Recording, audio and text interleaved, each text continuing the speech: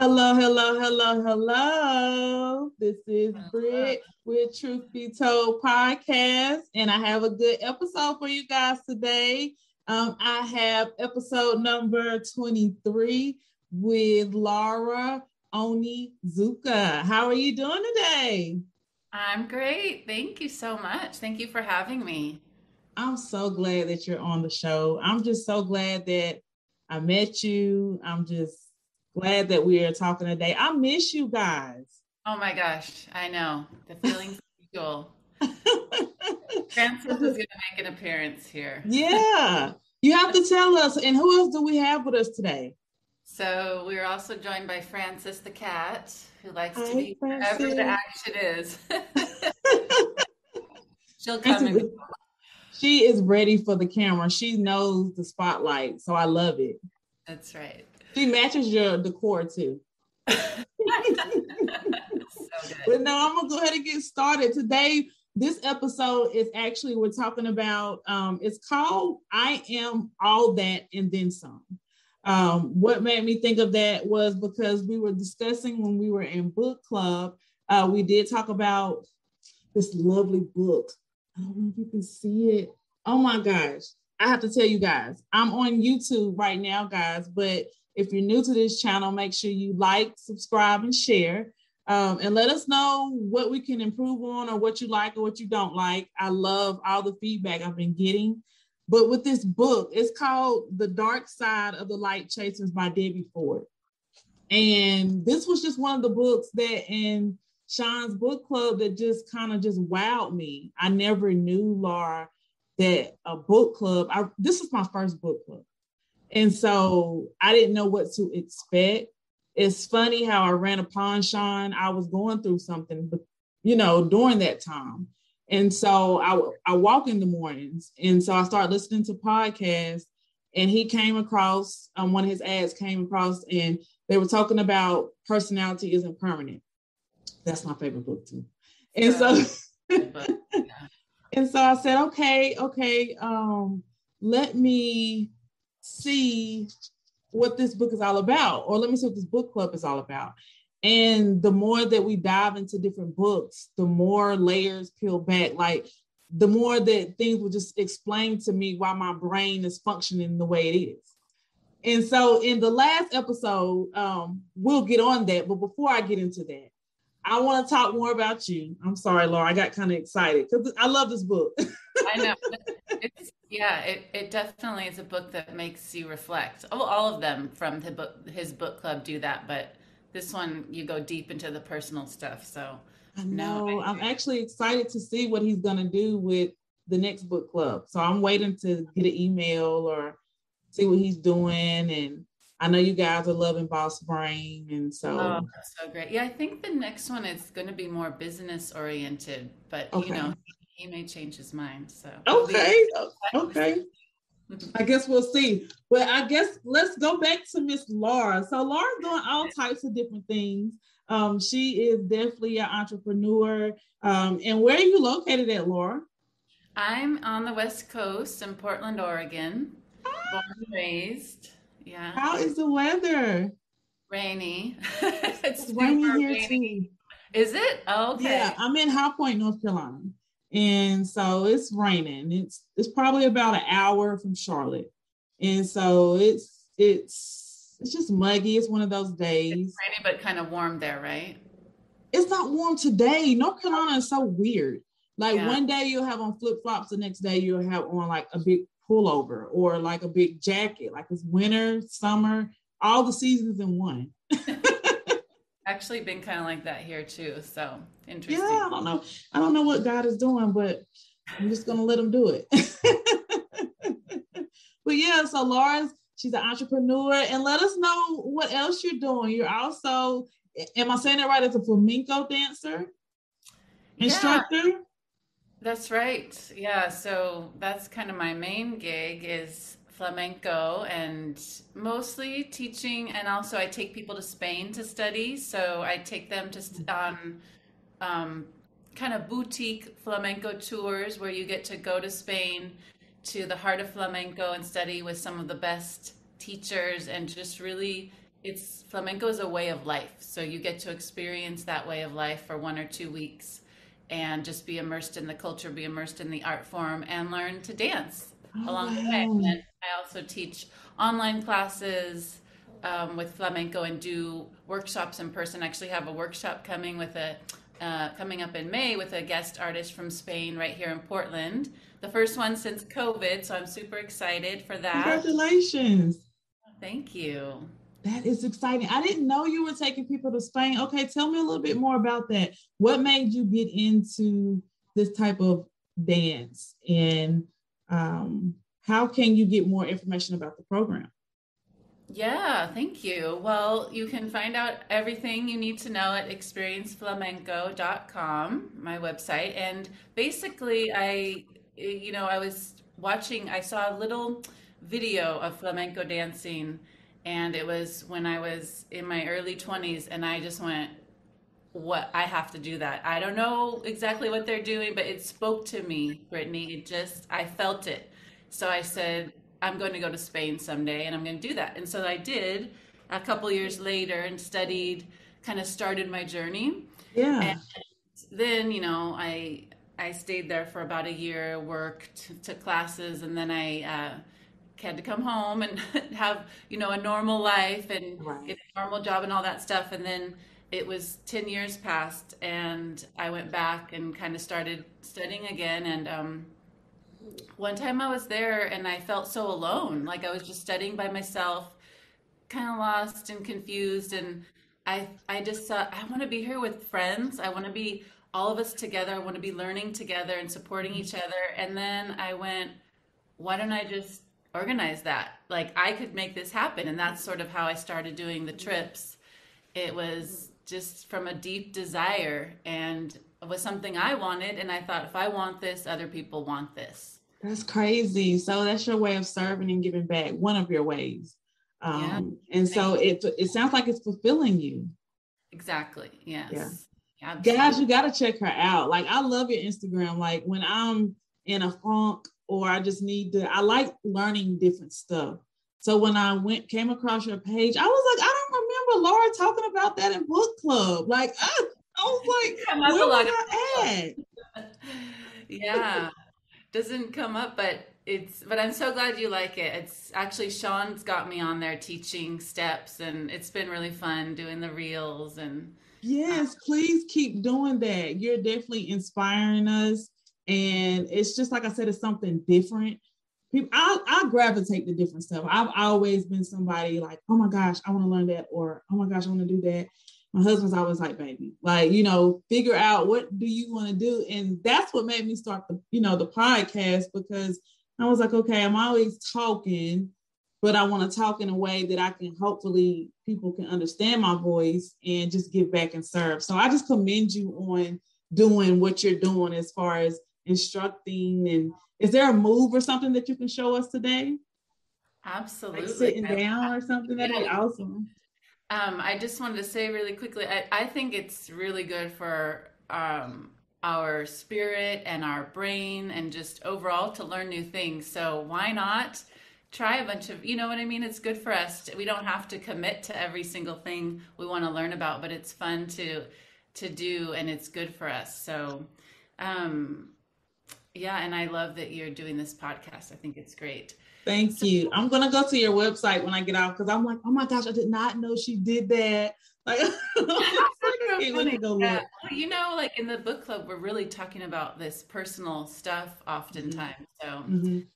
although, flamenco is something personal to me, but didn't always fit into the conversations. But let's do a little move. Okay, okay. And maybe you can teach your husband later. See if Yes. or your kids. I think that your daughter will like it. She'll love it. I can't wait to show her the replay. So, okay, we'll just do kind of something fun that you could do sitting down. So we're going to start with a clap because in flamenco we do a lot of percussion with our bodies and with our feet, and also like movements of the hands and things like this. But we're going to do some body percussion. So we go clap, and then we're gonna do. Let me see if I. See, now Francis, the cat, is sitting on my lap. I was gonna kind of speed up it. It's okay. So then we'll go 1, 2, 3, 4. 1, 2, 3. 2, 3, 4. Esa. 1, 2, 3, 4. That's right. So we go da da ka da da da da ka da da, and I think it helps to say it. The sound is da da ka da da da, and then one more clap. So it starts Okay. with a clap and ends Okay. da da Da, da da, da da, da. da, Good. And da, da, da, da, da, da da ka da da. da. And you could do either side too, whatever's more comfortable. Okay. Let me think for a second. What's the rhythm? Da da da da da. Da. Oh, okay. Da da da da da da. Yeah. And then we're gonna put the hands out to the side Uh-huh. and open, and then in. Ah. You're good. That was good. And you just kind of, it's like you're picking a piece of fruit, Yeah. picking it off the tree. That's what you're doing with the hand going in. So you're out and then you go in. Yeah. Ole. And then the last part, out. Ooh, Ah. you're doing good. Your nails look good too. So the whole thing is da da ga da da da bam theme. Ba bum bum bum. Ole. Love it. Thank you, Laura. No, Absolutely. that's awesome. See, you learn something every day. I was excited for this interview because I was like, I'm gonna get her to show me a move. Oh my gosh, I would show you moves all day long, and people would just get bored though. So, Okay, so also tell us about your virtual day spa. I want to thank you so much. I saved it. I was gonna do it. I went to Pigeon Forward, and I was gonna do it with the girls. I told them about you. They definitely was excited. It was like, is she gonna do a virtual day spa like soon, like something live? And I was like, I don't know. This is just something else new and brilliant that she's doing. And I just want to thank you so much. oh I my still have it. Um, I don't never really get a lot of alone time, Laura. And so when I got this and I was in Pigeon Forward, I was like, when they started getting on my nerves, because girls get catty. And when they started getting on my nerves, I was like, I'm not even going to experience this with you guys, but you guys see it and I'll take it home and experience it with my daughter. So she was like, Mama, we're going to do it after the interview and then we could just show Laura. And I was like, yeah, we'll just show Laura that way. God. Because yeah, like I just wanted to be back in my serenity and just Yeah, we all need time to ourselves mm-hmm. and doing whatever activity that could be different activities. But yeah, and sometimes it's just for yourself, or sometimes, like you said, with a friend or Right. daughter. But I love pampering myself when and it just feels good, even if it's just like 5 minutes. And Mm-hmm. so, yeah, what I sent you is, well, we could do a virtual spa night. Let's do it. Yes, I would love yes, to do that with you. And yes. I would love to. yeah, because I remember you saw my story, and I think it said, do you want to know about the next one? And you were like, yes. And so I thought, well, I can just say, you can just have your own whenever you Right. want. But so my side gig, I guess you would call it, is as an independent consultant with Beauty Counter, which is a clean skincare and makeup cosmetics company. Mhm. And it's been really fun. It wasn't something I ever saw myself doing, kind of a salesperson, although you do that with your own business no matter what I Right. suppose. But I really love the products. I really love, like I said, I was always into skincare, Mhm. and I love that the products are clean and they are really interested in responsible sourcing and paying close attention to the supply chain and where the ingredients are coming from, which is important to me as a consumer. So Right. it was a brand that I wanted to support. And it's actually really fun because I love having like a spa night, especially during COVID. And I had just started doing this right before COVID hit. Mhm. So I started having these spa nights where we would just I would send people the samples. We'd get together on Zoom and we'd do little facials. Oh And gosh, that's awesome. yeah, like do some self massage and just kind of girl time, but Mhm. although guys could do it, I suppose, but I Right. think girl time, and just a moment for ourselves with luxurious feeling products that are good for you, and then your Mhm. skin is feeling really soft and you feel relaxed. So, Right. I actually have a friend that uses their stuff. So I was actually surprised when I seen it come through the mail because I was like, oh my gosh, like they're really clean, natural brand that just like your face looks great. And you. every time I see you on camera, whether you have makeup on or not, you're natural or not, it's just always, vibrant. So I know skincare definitely plays a big role in that. But Thank you. yeah, Yeah, yeah, it's just, yeah, we take care of our skin. It shows, and there's so many ways to do that besides just the products. yeah, But yeah. I thank had to learn that too. I definitely I drink a lot more water now, and like I said, I just pay attention to my body more. With this particular episode, I was thinking it's funny that we're talking about all of this because the last episode it talks about like forgiving yourself. And in this episode is pretty much letting you know to own all of those traits. Uh, I yeah, remember when we were in book club and we got to chapter 6, and it was like a really big eye opener for me. That's what made me like go there with you because I was like, oh yeah, Laura, you'll get it. Even though we haven't talked about it in a while, you'll once you go back to it, like it. We talk about this. It's okay. And so, and so I just remembered us doing a list. And I just remember so much about this book. But before I go any further, can you tell us the definition of owning, like owning oneself? What does that mean to you? yeah. Well, thank you because that was kind of interesting. I wasn't sure, at first when you asked me to do the podcast, what exactly we were going to talk about, and so when you brought up this book. And this chapter, I was like, oh, because actually, I think on the last book club, Sean was asking what were people's kind of favorite books and what were ones they didn't like. And for me, this, I don't know if I would call it a favorite book, but it was one of the favorite topics to go Right. into.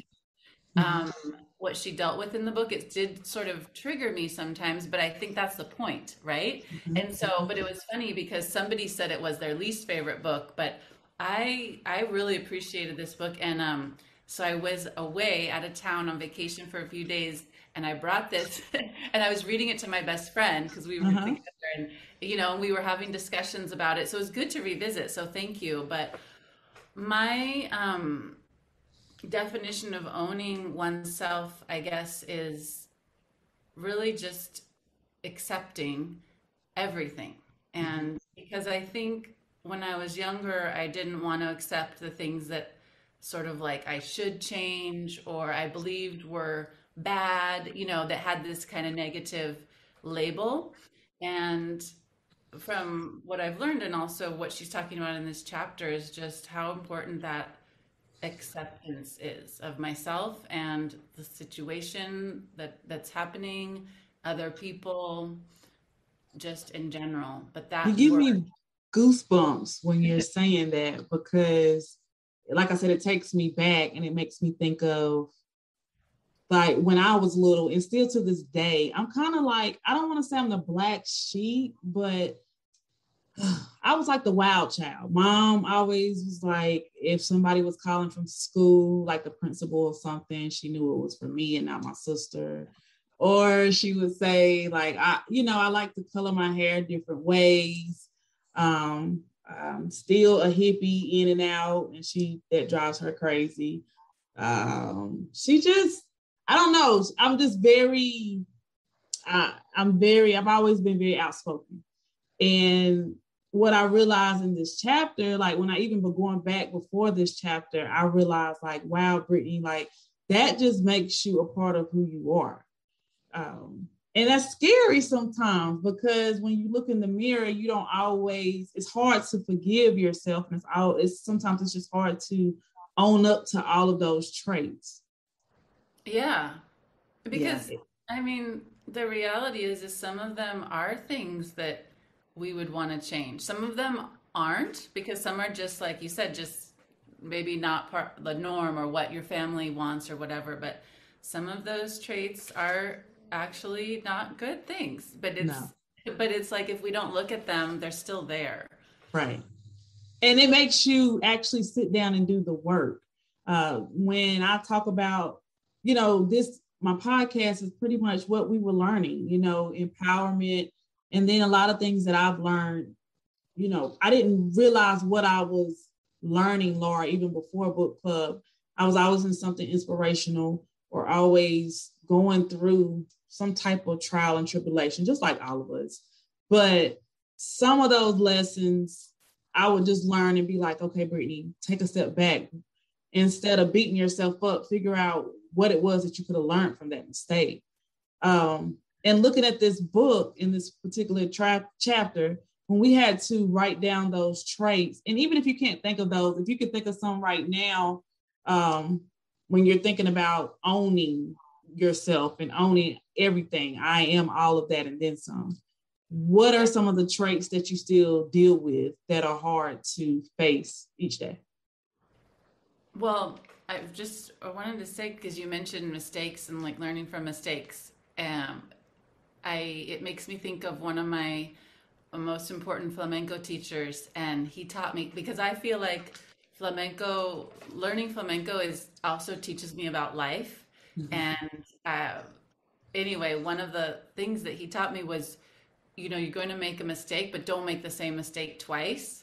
And the point is learn from your mistakes. And so I just think that's. No, I love that. I love this teaching. Right? It's just like, because otherwise you just keep, if we don't learn from it, we just keep I kind of like, we make that same mistake over and over until we learn from it. And then maybe we still make it again. But anyway, the list, the list it's not a pretty list, but some of the, and I was looking to see if I could find the one I'd made before, but I couldn't find it. But some of the words that I came up with were rude.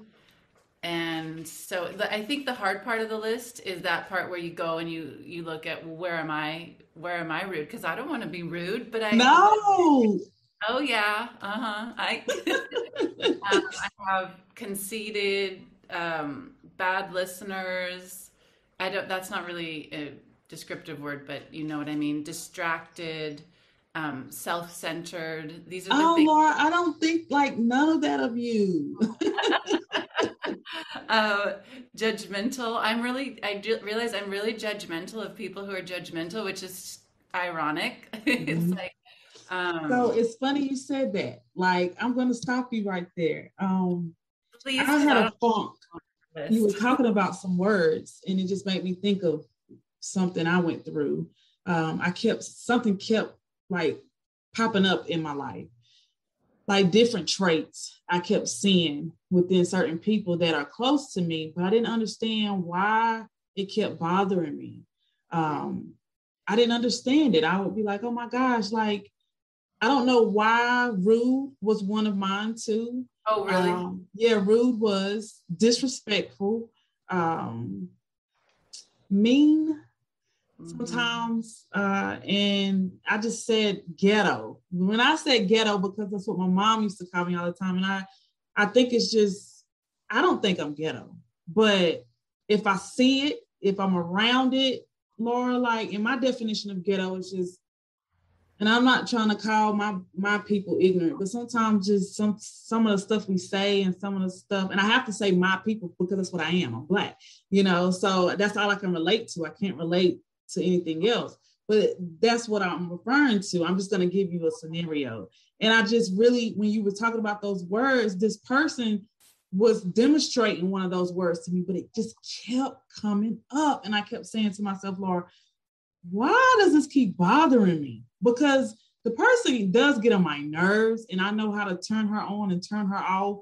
And like they said, go a little bit, stay lesser. Right. Yeah, I had to learn that. And that's what I did. But I didn't understand why what she was doing was bothering me so much. And I just had to start. And whenever I was going through that, we were reading this chapter.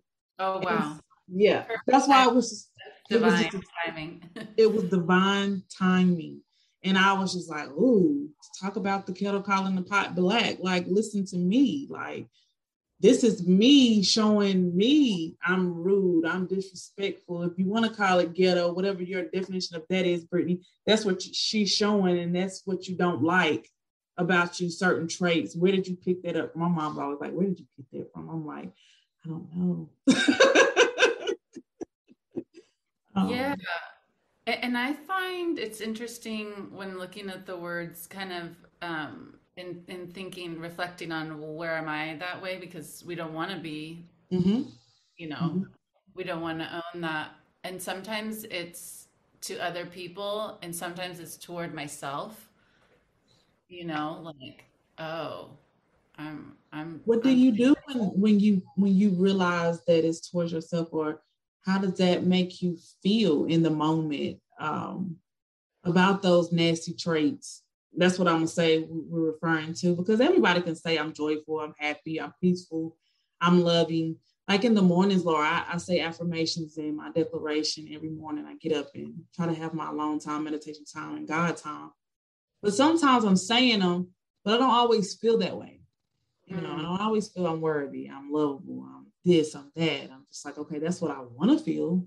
Sometimes it hasn't left my head to my heart yet. So yeah. how do you deal with those nasty feelings as you're going through the healing process and learning to trust your body? Yeah, I think well, I wish I were like a master at this stuff. But I'm like, I think we were both seeking that growth, right? Joining the book club where we met each other. Mm-hmm. But I think kind of it goes back to what we were talking about in the beginning of this part of the conversation, that acceptance and just to say, okay, so sometimes I'm rude, Mm-hmm. and I'm not gonna, like, if I deny it or don't look at it, I feel like that's kind of the danger zone, and that accepting, just going like I guess acknowledgement first, right? Mm-hmm. And then acceptance, and then compassion. I feel like Yeah. that's the thing. For me, that's the key, is to have compassion, like, even if it's something that I don't like and I wish weren't the case. And obviously, you can change that because we have the agency to act however we want. So Right. that compassion for, oh, like, just going back to what we were talking about, the mistake, just compassion, like, it's okay, and Mm-hmm.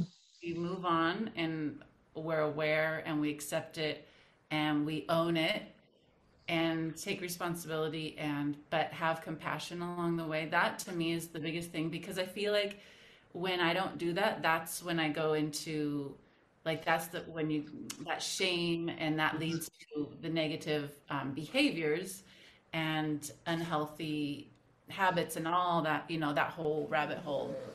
It's funny you said that, because it just, like I said, it gave me chill bumps, because when I was reading it and now just talking about it again, it always just sheds a little bit more off of me, because like you said, being compassionate towards somebody else. When I read this chapter and then I looked at that person totally different, totally different. I was just like, oh wow, like whatever I have going through me or whatever, that's me. Yes, you do get on my nerves. Now that's just real. Like you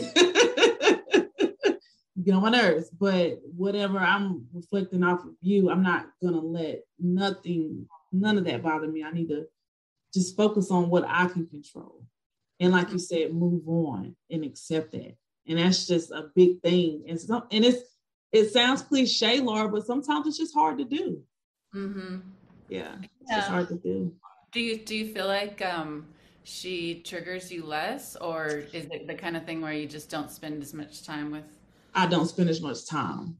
Yeah. Because there are triggers. It's just stuff that I see and stuff that it's not going to change, and it's okay.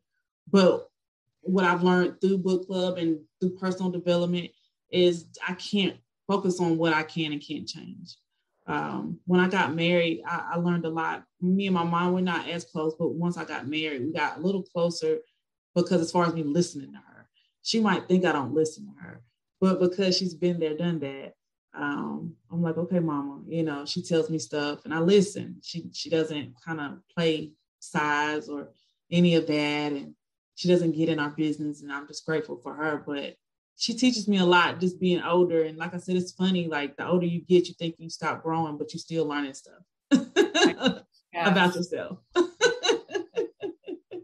Laura, what is something that you could tell the audience today? I know we said a mouthful. I took a lot about what you said as far as accepting and owning. But I always try to talk to the avatar of the podcast and just, which is a younger version of us and even an older version of us. What is something that you can tell them as far as owning all their traits as they're growing? What's the takeaway from that? Gosh. Well, that kind of makes me feel emotional because I love that question, and I really love who you're speaking to in this podcast because that's the key, right? I think getting these messages when we're younger, and I think about like the young people who I mentor and my nieces and things. When I think about where I was as a younger person and how just going back to this word rude, how really rude I was to myself, it's sad. It makes me sad. And so to think of anybody treating themselves in that way, especially younger people, it makes me, it makes me really emotional because we do so much damage. And so I guess I would say, I don't know. I hope that you don't judge yourself for the things you do that you think are bad, and maybe they are. They really could be, right? But I hope that instead of blaming or just being mean, you can acknowledge it, have some compassion for yourself, make a better choice, but with love. And it's okay because we all make mistakes and we all have things that we're not perfect and we're human beings and we have, fortunately or unfortunately, that's what we have to contend with, right? I love that. I love that. As you were talking, it just gave me goosebumps. So you weren't just talking to the younger crowd. I definitely took that in, and I appreciate everything. I'm talking about myself too, right? I appreciate it. I'm like, oh my gosh, Laura, thank you. You said everything I needed you to say. And I appreciate you. Again, let the audience know where we can find you at on social media. Thank you, Brittany. I appreciate you too. I really do. And I'm so excited for you. I just think it's so cool. I remember you talking about, wanting to do something when you joined the book club. And I just think it's amazing. Like you're doing it. You've been super consistent. And I haven't even listened to your recent podcasts. It's okay. Going on, but the first ones, I just think it's great what you're doing. I love that you're following your intuition and your heart and putting out this great message. So thank you. Thank you for inviting me to join, and it's so much fun to get to talk with you a little bit more. But anyway, all that said, you can experienceflamenco.com is my website. And then if you're interested in the Instagram, you can find it Experience Flamenco or my first name if you want those little lessons that Brittany was talking about. And then if you're interested in the beauty counter stuff, the skincare, makeup, that I can just give you a link, Brittany, that we can put in. Yeah, do that. Love that. For my name, and I'm happy to always give people samples and all that stuff. I appreciate it. I appreciate everything. Thank you for coming on today. Guys, make sure you tune in to this episode. Make sure you like, share, and subscribe. We are signing out with episode number 23. I am that and all that and then some. With Miss Laura Onizuka. Thank you so much today. I appreciate you. Thank you. Bye. So much.